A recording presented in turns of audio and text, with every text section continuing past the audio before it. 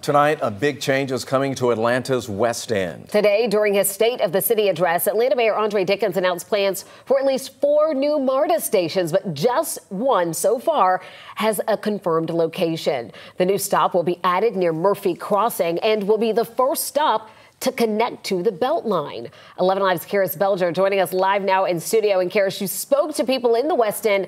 How are they feeling about this change? Well, most of the people I spoke with say they're open to using a MARTA stop if the stop is somewhere convenient, like the Beltline. But for now, they tell me it's a little too inconvenient for them to use one regularly. A stroll along this part of the Beltline near Lawton Street is a part of Lydia Howard's daily routine. Work out, walk, need some air.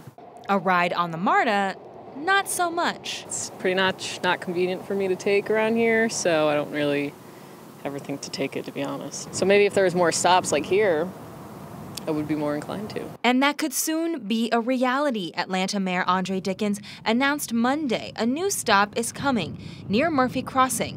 One of 4 Mayor Dickens says will be added across the city. Our current MARTA rail system is underutilized, in part because we don't have enough stations located where residents need it the most. The Murphy Crossing stop will also be the first to connect to the Atlanta Beltline. To create healthy, thriving neighborhoods, we must build a transportation system that is accessible to residents across the entire city. I reached out to MARTA for more details, and a spokesperson sent a statement. It said in part, MARTA, in collaboration with the City of Atlanta, is committed to advancing the More MARTA Atlanta program for the benefit of the region.